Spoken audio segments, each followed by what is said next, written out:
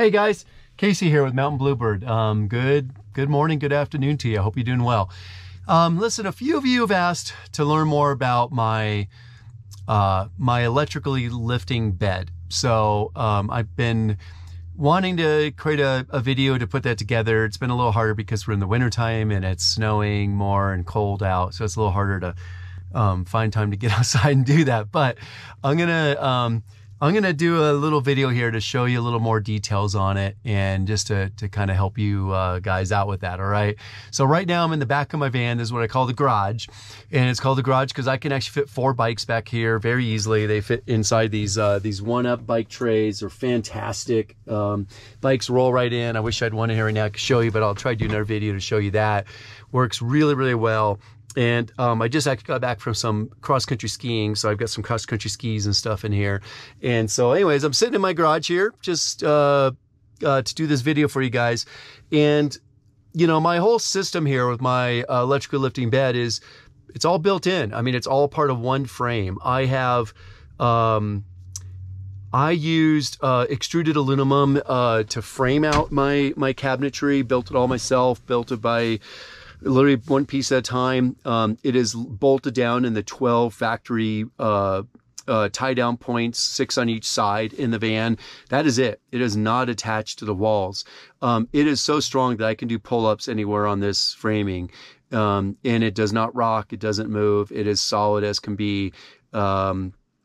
I designed it and built it to be very strong, but it is this aluminum framing, the 1-inch extruded aluminum, often known as 80/20, that creates my framework. And it goes from the back of the van all the way to the front. I actually started in the back and built that forward because I knew I wanted a queen bed that was fixed all the time, always ready to go. I'm literally sitting underneath it right now. So I have this wonderful queen bed that is always ready to go. And I've got this garage that fits, like I said, my bike's in, all wheels on. I don't even have to take a wheel on. They roll right in. The bed I can lower down to the height of the tallest seat of the bikes that are in here at the moment. Or if I have no bikes in, like right now, I can lower all the way down. So I'll show you that. In a moment here. Let's see, while I'm sitting, and maybe I'll do that right now, just to maybe we'll start there. And then some people have asked how I attach it, both at the base and at the top. And partly why I just kind of gave you a little overview is because I'm using extruded aluminum, and it's because it's bolted right down to the factory floor mounts, and it's continuously connected all the way from the back of the van to the front of the van on all these bolt downs everywhere through. It's all one continuous piece. So it is solid, it's robust. And so let me maybe give you a little more overview of that. So I have, as you can see here, I've got these wheel well sections framed out, and I can store things like camp chairs. I've got a yoga mat. I've got I've got a built-in air compressor, so I got my air pumps and stuff. I've just got some bike gear and stuff in here. But all this is all interconnected. And then right here in this corner, you can see the actual linear actuator. It's 12 volt DC. You can see the wire and stuff going to that. And that is bolted right down to the factory floor mount, that piece of metal there. And then it's got a piece of frame that goes forward and continues. And this piece of frame continues all the way down. So it interconnects with the factory floor mount behind the wheel well and up forward of that. And then up here at the top, you can see it just, again, got another connection point. That's pretty much the same connection point at the bottom. It allows it to pivot inward and outward because, unfortunately, the van walls, they're so curved, they'll actually curve in about a foot from the floor upward, even more than a foot. I think it goes from like 72 inches up to 50 inches wide at the top.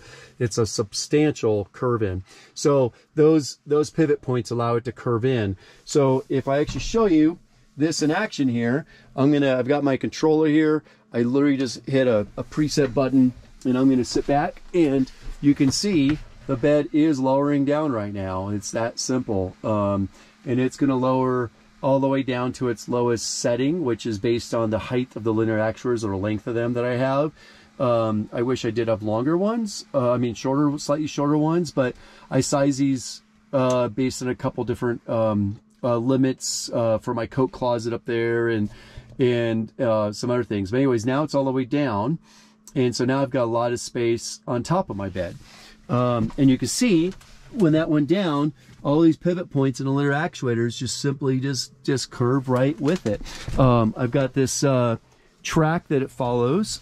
So you can see my pie that's out. I'm gonna have some peach pie here in a moment. Let me actually turn on a little bit of lights in here so you can see that. My bed's a little messy at the moment. But anyways, there's my bed with the linear actuators down. You can see the curtains in the back, which I actually prefer the curtains over blinds for the windows because it actually insulates the whole entire rear door, which is all that metal door is cold.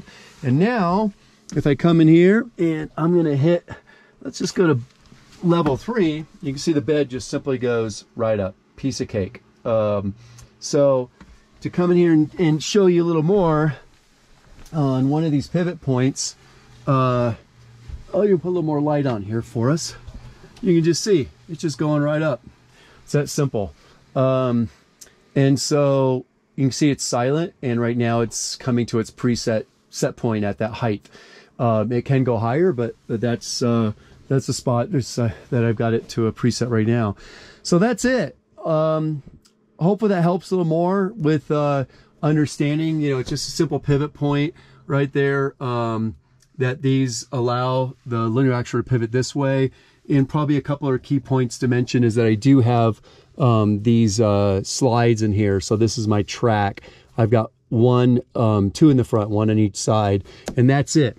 And that supports the bed from rocking around side to side or going forward or backward. So it is solid. So just to give you a perspective of that, here I am pushing with all I might on this, and see it, there is no movement. There is no rocking anything. Any movement I do is actually moving the entire van, because these are so strong that hold it and glide down. And granted, you could get by with one of these, you'd have a little bit of movement.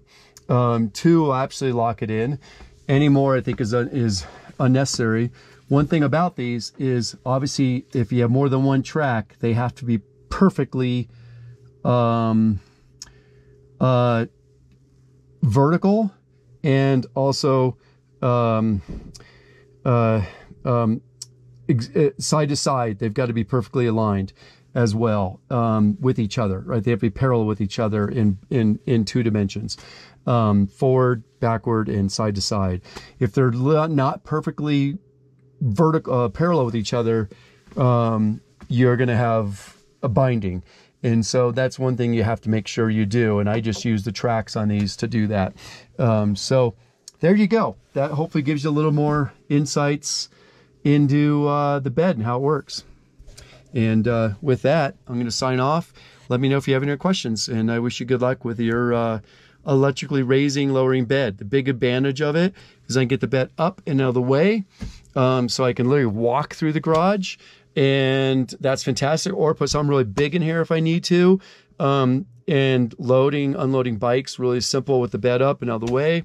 And when I don't have bikes in here, or when I just need to go to sleep and I lower the bed down as low as I can, I get a lot more headroom above the bed. And so it's plenty of headroom and comfort, and instead of it being fixed and locked in at some level, and then later on you get a bike that's taller, or you've wasted space because you set it for a bike that's taller when you really don't have that tall of a bike. It's a lower bike, or you stop biking, and then you have less headroom above. So either way, it accommodates any use. So I can right now in the winter time, I'm not biking as much, so I can lower it down because obviously skis don't need as much space.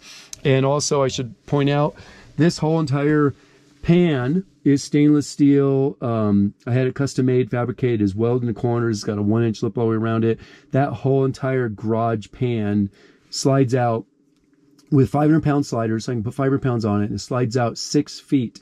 And excuse me, 5 feet. It's 6 feet long, but it'll slide out 5 feet. And so I can actually stand in it, slide it all the way out. And any water that gets in there from skis or else, you can see there's a few little water drops in there from skiing today that I did.